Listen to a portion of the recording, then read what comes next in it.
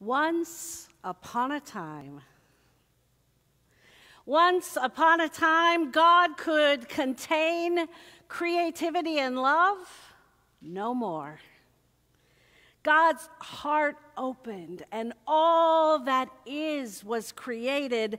And God's vision for creation was that creation would find delight in itself, joy, gratitude, wonder. God's vision was that differences would be the cause for curiosity and interest and beauty. God delighted in the creatures of the sea and the creatures of the land and the air and the dancing stars and the pregnant clouds, as Seth prayed this morning, and planets. And God named creation, say it with me, good. And it was good. And it is good. Always good. But in that goodness, and isn't there always a but? In that goodness, humans began to do what humans seem to be heck bent on doing. Humans began to focus on comparing themselves to each other, and they began to focus on anxieties, and they began to focus on not enoughness, and they began to think of all sorts of ways that they should put up walls between themselves and among themselves to contain their anxiety for that which was meant to be good. People lost sight of abundance, and people lost sight of color and variety, and they began to compare themselves to one another. And in their comparing, they began to feel like somehow they were getting less than they should. And in their anxiety, they began to do what we also seem to be heck bent on doing, which is they began to create rules about who should have access to abundance and who should not have access to abundance. And so there were created elaborate rules based on made-up categories of worthiness.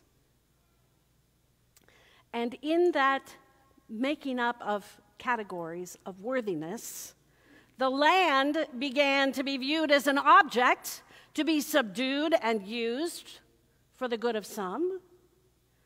And people began to be viewed as objects to be used for the good of some. And wars and violence and hatred and barriers came to stand for what it means to be civilized after all. But into that world, into that beleaguered world, a child was born, and that child that was born was an outsider, someone outside of the seemliness rules of his day. He was a poor Jewish baby born in a manger in an occupied territory, and the child grew and was nurtured by community, much like the people we named on this day. I pray you feel our prayers with you. Jesus loved and he taught, and he helped those who gathered around him to remember who they were. Jesus helped his followers to remember that they are children, P.S. so are you. They were children of a wildly creative God, and they are, and we are, beloved. Entrusted we are with the power of love. Jesus knew that there is no more volatile and no more powerful force on earth than love that calls people in all of their diversity to join together to create and embody and live hope together. So rather than step back from that love, that soul force, Jesus invited his disciples to step into power together in community, and he taught them that love never forgets and love never ends. Jesus taught them that even if he wasn't physically present with them, the power of God's love would always be with them through the power of the advocate, the Holy Spirit, the always pulsing, sustaining power that is God's intention for creation forevermore and always. So you and I, we are carriers of that promise, and we are birthers of hope, you and I. And we are enlarged by our willingness to be people who are great with the power of the life that is hope and possibility. So the question we get to live every day of our lives, you and I, is this: do we believe in the promises of God? Do we believe what God has given us? Do we believe it? It's a stupidly simple question, right? And it's not a one-dimensional, one-and-done question. It is a living whole of our lives question. Will we live as those who are carriers of possibility and promise? So to set the story of Pentecost, it is important to know this. The disciples on that long ago Pentecost were gathered together in the midst of a partying city. There was a huge party going on around them. There were people who had come in from around the region to celebrate the Jewish feast of Pentecost, which was a time for giving thanks to God for the gift of the 10 Commandments given to Moses on Mount Sinai, and it was a time to celebrate Thanksgiving. Did you hear that motif in the anthem earlier? The Thanksgiving, sorry, I'm a musician. It just went that way. They gathered together to ask the Lord's blessing on the harvest. So in the middle of that party going on around them, it's important for us to know that the disciples were huddled together in a barricaded room. They were terrified with Jesus gone and no lammy to hold on to by the neck or otherwise, right? The disciples didn't know who they were anymore. Have you felt that loss? Maybe when your mother died, who are you now? Or when a parent or when a child leaves you and goes to college or off into their lives, who are we now without the person we thought defined our lives? We have these moments. You know what the disciples were feeling. And what they were also feeling was they didn't know where they fit anymore.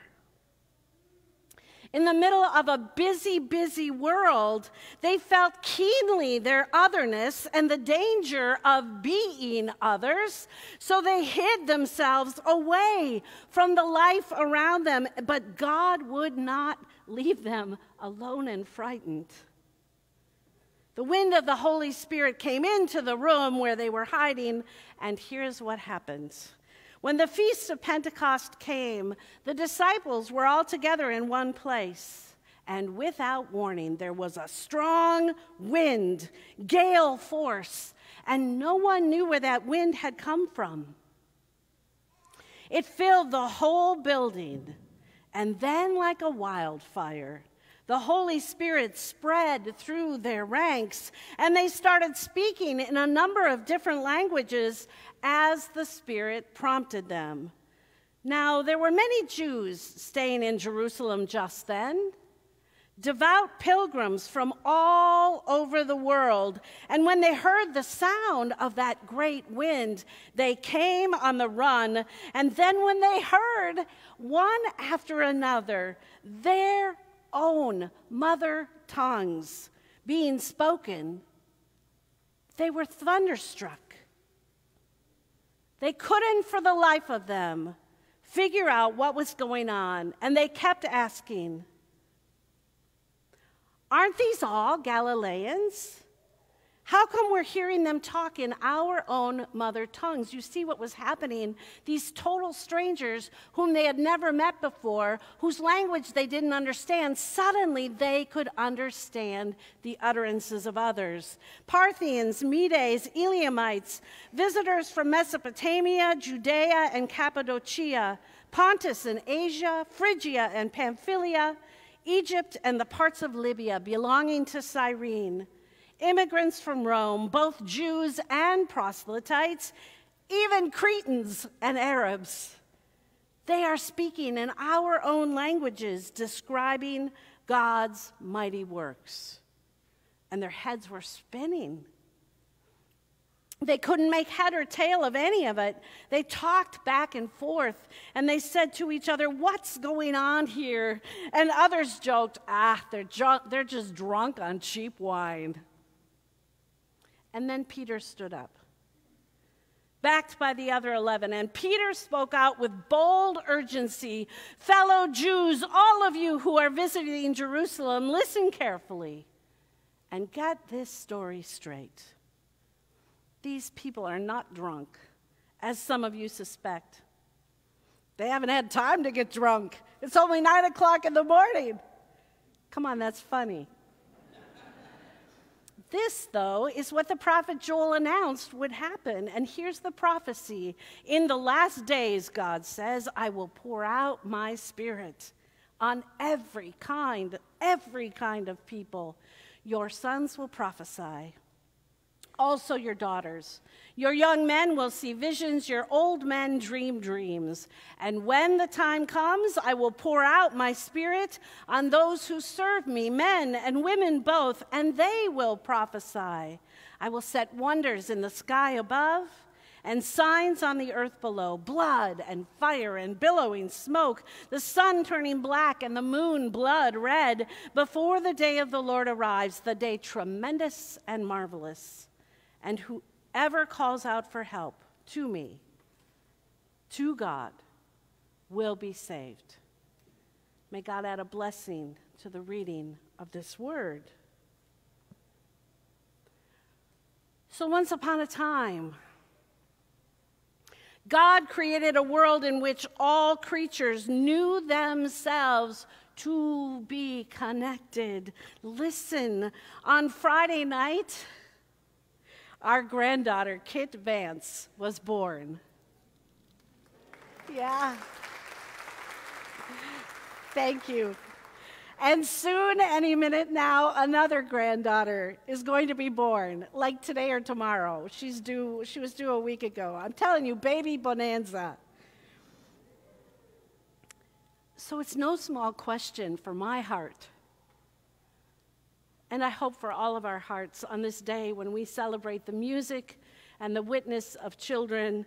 What do we want for our grandchildren? What do we want for our children? Don't we want a world in which all people know that they are pregnant with promise and hope and beauty? Don't we want a world in which people take the time to listen to each other, not talk at each other, or try to manipulate each other to get what they need, no matter how subtle they might be about it, but actually see and listen and behold and attend and honor and reverence and know together that until all of us are free and fed, none of us are free and fed. Amen?